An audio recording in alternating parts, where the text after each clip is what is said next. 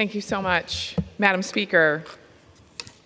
Each February, we come together as a nation to celebrate Black History Month. While we may have just closed out Black History Month, our celebration here in Congress and back home in West Michigan continues. This year, I had the honor of partnering with the Grand Rapids African American Museum and Archives to elevate the stories of West Michigan's heroes, barrier breakers, and change makers who shaped the course of our community and our nation's history. I'm proud to offer now these 6 stories of change makers from Michigan's 3rd Congressional District. Here are their stories. First, as we stand at this bridge between February and March, Black History Month and Women's History Month, as we just heard from our incredible Congressional Black Caucus, it is appropriate to begin with our first story, the story of Emma Warren Ford. Mrs. Ford was a well-known community organizer who challenged Jim Crow laws and protested discrimination in the late 19th and early 20th centuries. She began her work in the African Methodist Episcopal Church and the Women's Christian Temperance Union, the WCTU. At the 1982 WCTU State Convention in Benton Harbor, she was appointed as the superintendent of the work among colored people.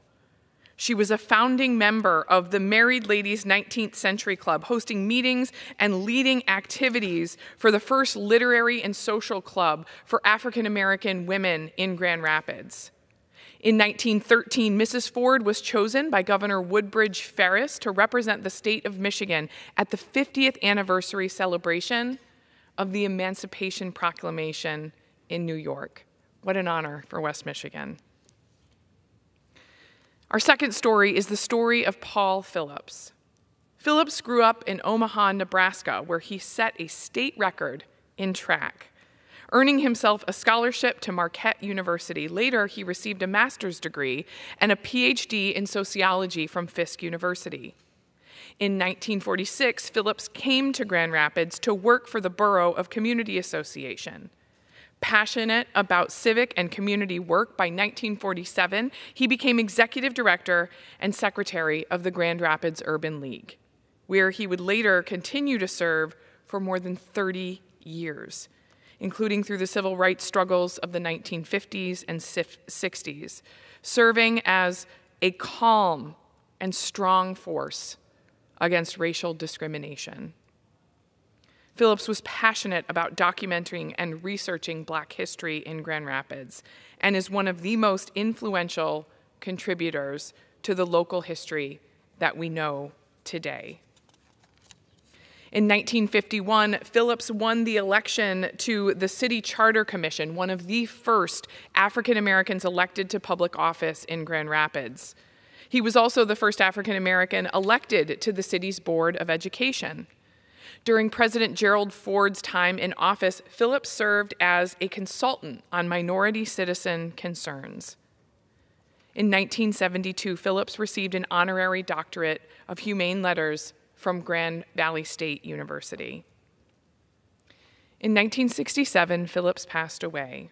The Paul I. Phillips Boys and Girls Club in Grand Rapids is named in his honor.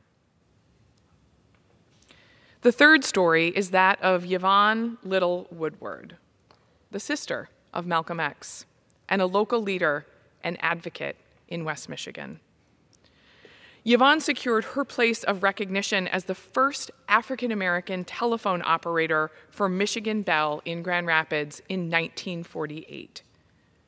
Her son said she knew if she didn't do the right thing, it would take years for them to hire another Black operator. In Grand Rapids, the operators took a vote on whether they were willing to work with her. The vote was unanimous, except for one, who Little later won over. From her engagement with customers at the Woodland Park grocery store to her civic involvements, winning people over was at the heart of how she interacted with her community. Little was often called on to speak in West Michigan and elsewhere where children were the audience, focusing always on the next generation. Our next story is Murs Tate. Murs Tate defied the odds during the Jim Crow era and became a college dean and professor, a world traveler, an international reporter, and an advisor to General Dwight D. Eisenhower. Tate was born 60 miles northeast of Grand Rapids in Blanchard, Michigan in 1905. She longed to see the world outside of pine trees and dirt roads and to receive an education. After high school, Tate applied to the University of Michigan, but was rejected because of the color of her skin. This obstacle did not prevent her from getting an education. She was invited to attend Western Michigan University by President Dwight B. Waldo. In 1927, Tate became the first African American to graduate from that institution. In 1935, she went back to school and became the first African American to earn a graduate degree from Oxford University. Her dissertation and scholarly interest focused on disarmament, and she pursued a Fulbright fellowship in India. This wealth of experience led her to an appointment as an advisor to General Eisenhower on international relations. It also formed the basis for her continued scholarly work on the subject. Her second book, The United States and Armaments, was widely used by the Department of State and Committee for World Development and World Disarmament. In 1984, the department named Dr. Tate one of 3 Americans to represent the United States at a UNESCO seminar. Tate made history throughout her career. In 1941, she became the first African American female to earn a PhD in political science from Harvard University. In 1970, she became the first African American to receive a Distinguished Alumni Award from Western Michigan University. Tate was a college professor at several institutions, including Barber Scotia College, Bennett College, Morgan State College, and Howard University, where she taught from 1942 to 1977. She spoke 5 languages, traveled the world twice, was an international reporter for Baltimore's Afro-American newspaper, and worked as a photographer, filmmaker, and researcher for the U.S. State Department, all while being a college professor. Tate passed away in 1966 at the age of 91. She has left millions to institutes of higher learning that looked beyond her race and gender to provide her with a stellar education and to inspire her to impact the world in many areas for generations to come. We next have a pair of stories, those of Major Denzel Harvey and Dr. Robert Garrison. Major Harvey, and Dr. Garrison both have strong connections to the Muskegon community and served as Tuskegee Airmen during World War II. Denzel Harvey was born at Hackley Hospital and graduated from Muskegon High School. In high school, he earned a letter in track, where he was only just one of a few men of color on the team. In 1941, Harvey enlisted in the U.S. Air Force as a private first class, and by 1942 had been sent to Air Corps Advanced Flight School in Tuskegee, Alabama, where he joined the 99th Fighter Squadron. The 99th Fighter Squadron in 1943 was assigned to North Africa, flying hand-me-down aircrafts on support missions. They joined up with other African American aviation units there to create the 332nd Fighter Group. The 99th eventually moved to Foggia, Italy, where the group served as fighter escorts to B-24 bombers in bombing raids over the Mediterranean and Europe. It was the bombing crews that gave the group its name, the Red Tails. The National Park Service Tuskegee exhibit notes that the transition from training to actual combat wasn't always smooth, given the racial tensions of the time. However, the airmen overcame the obstacles posed by segregation. In 1942, Harvey eventually began serving temporarily as a captain. She said it was extremely rare.